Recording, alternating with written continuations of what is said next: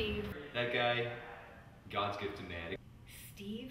He's got this smile to him that never goes away no matter what situation that you're in. He thinks he's so awesome. Steve made me want to quit comedy. Trying to have a serious conversation with you, it just pops that smile back in. And it goes nowhere. Okay, Steve and his character Jasmo.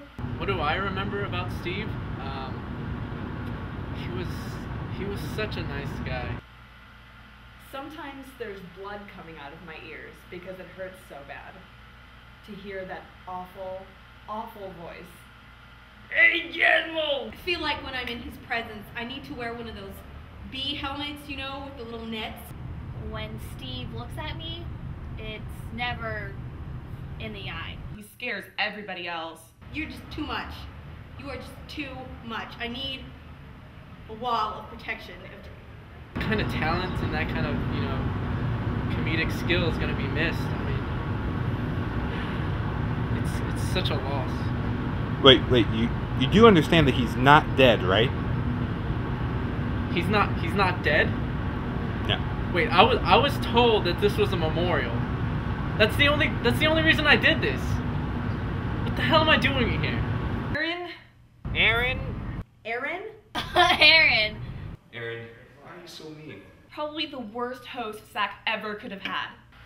Aaron falls down. Has the energy of a hyena in heat. And the chairs are everywhere. Every time I look at him, there's a chair on the floor. And he's just like, whoops. I don't really know Aaron. I mean... I don't think I've ever met him. We don't know each other well. All he'll do is offend you. Once he says something about my mother, I don't remember what it was because I was too busy crying. And I'm hoping it stays that way. Drives everyone crazy.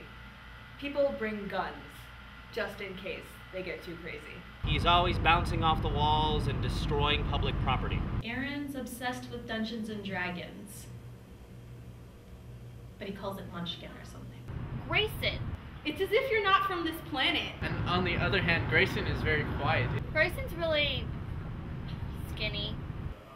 Well, let me just start by saying, Grayson, that guy pisses me off. Feels somewhere along the line you may have had an ancestor that was E.T. I can't even say anything about Grayson. That's how bad he is.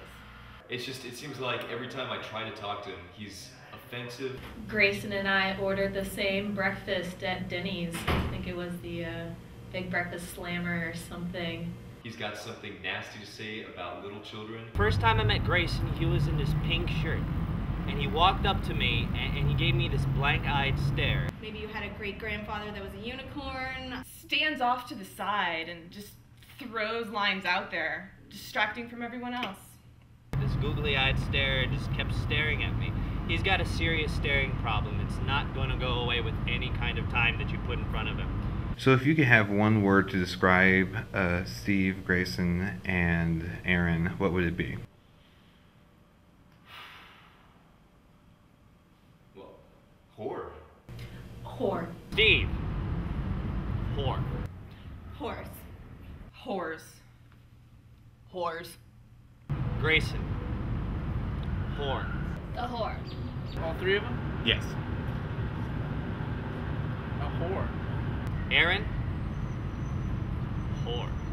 All jokes aside, you three are really great guys. I'm definitely gonna miss all three of you. I'm gonna miss you guys. We'll miss you lots. Well, my favorite memory of Steve would have to be his character Kustin, which is based off of a character, well, not a character, a real life person named Yostain. And Kustin falls down all the time and he grabs everything that he can get his hands on, like a glass of water. He'll put his hand in the glass of water and bring it down with him, or a plate of food, or anything really. And he laughs like this, ha ha, ha ha. But it's much better when Steve does it. What I love about Steve is that he lets me hug him for as long as I want. And he doesn't try to run away like other people. It's good. deal with it. Really learned a lot from Steve. He's probably made me a better improviser. Steve, I gotta tell you, you gave me the horse every time. And if I haven't laughed as hard at that moment, or any moment that you've said something equally funny, I've never laughed so hard.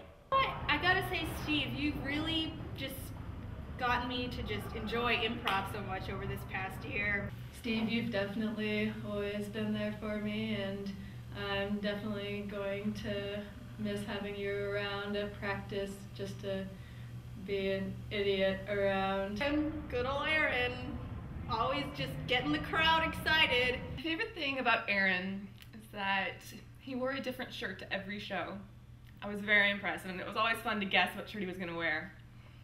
I think because of you just even mentioning them at the show, even though we're making fun of them, they're gonna get another viewer or two. Aaron, I actually lied about. I do like when he knocks down chairs. And Aaron, that one time you kicked over a trash can, has taught me to never kick over trash cans. Thank you. And Aaron, I am going to see you around because you'll be ruining my life with that stupid game of Munchkin. I appreciate that, in all honesty. Grayson, you are hilarious. Grayson, just want to say that you've been a huge inspiration to me and probably to anyone who's ever seen you improvise. Thanks a lot for that. We're gonna miss you. Grayson, I've learned a lot by just watching him improvise. My favorite memory of Grayson was when we did the Great Wall of China scene in scripts recently. I just had a really fun time doing that scene. It was kind of spastic and random, and that's what I liked about it. And Grayson's a good support to have on stage. And I've definitely gotten a kick out of calling you my twinsy. Grayson is the most enjoyable person to watch play football. I remember I was looking out of my window from my dorm, and he was playing football, and he's such a cute runner, and so that was Oh gosh, I remember the first time I met Grayson, I was like, hey, he's got a really cool haircut. And then he cut it off one day, and I almost didn't recognize him. So good luck to all three of you guys. You guys made me want to go into improv. But I'm very excited for you in this next part of your career. wish you the best. Couldn't be happier for the great opportunity you are about to embark on. From one artist to another, I can wish you nothing but success for the future, to enliven hearts and make people smile throughout your careers. Thank you for the opportunity to bring me into such a prosperous, funny, amazing organization, and I can only hope that you will find success in life. So we'll miss you guys.